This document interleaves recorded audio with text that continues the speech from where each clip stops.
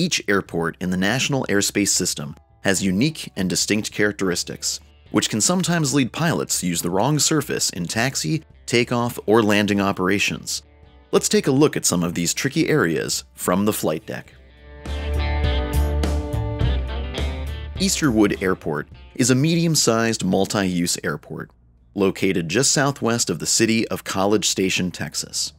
During college football season, it becomes a very busy airport due to its proximity to Texas A&M University. This activity usually generates a temporary flight restriction around the stadium, located less than 2 miles northeast of the airport. Check NOTAMs, especially if you plan to visit during the football season. It serves the air carrier, corporate, business, and general aviation, as well as military communities. There is a flight school and several flying clubs located on the field. The flight school provides training from pre-solo to advanced ratings. This mix of pilot experience and aircraft capability makes CLL an interesting place to fly and work. There is a large firefighting school situated on the eastern edge of the airport. Controlled fires for student firefighters are commonplace and often produce large plumes of smoke. This smoke may often concern the first-time visitor to the field, but it is a common occurrence at Easterwood. The runway configuration consists of 2 intersecting runways labeled runway 1735 and runway 1129er. The complex taxiway system provides access to all GA services located east of runway 1735 and the air carrier terminal located west of runway 1735. Pilots inbound, primarily from the west and northwest, are cautioned that there is a deactivated Air Force base located approximately 8 miles northwest of Easterwood. This former airfield has a similar appearance and surface configuration to Easterwood Airport. Though this airfield, formerly Bryan Air Force Base, was deactivated decades ago, the land and buildings were deeded to Texas A&M University shortly after it closed.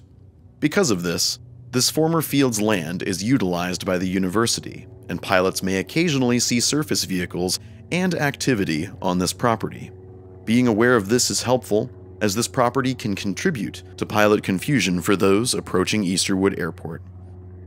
In addition, if you are arriving after dark, the airport has been reported as hard to locate due to the surrounding lights from the city and the college.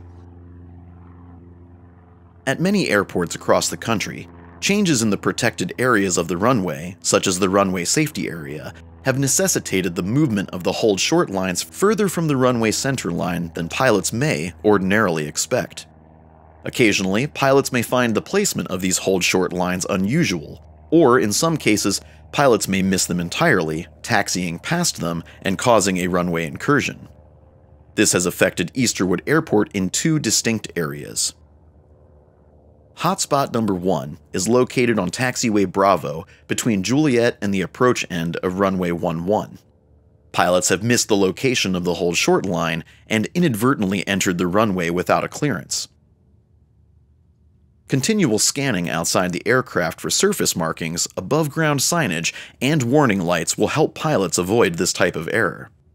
On the other hand, aircraft landing runway 1735 and clearing at taxiway Bravo, or Charlie 1, have stopped well short of the hold short line. Remember, to be considered clear of the runway, you must be completely across the hold short line for that runway. Although not listed as hotspots, there are 2 other areas of which first-time visitors need to be aware. The first is the intersection of taxiways Hotel, Echo, and Bravo. This is simply a complex intersection which can be potentially confusing.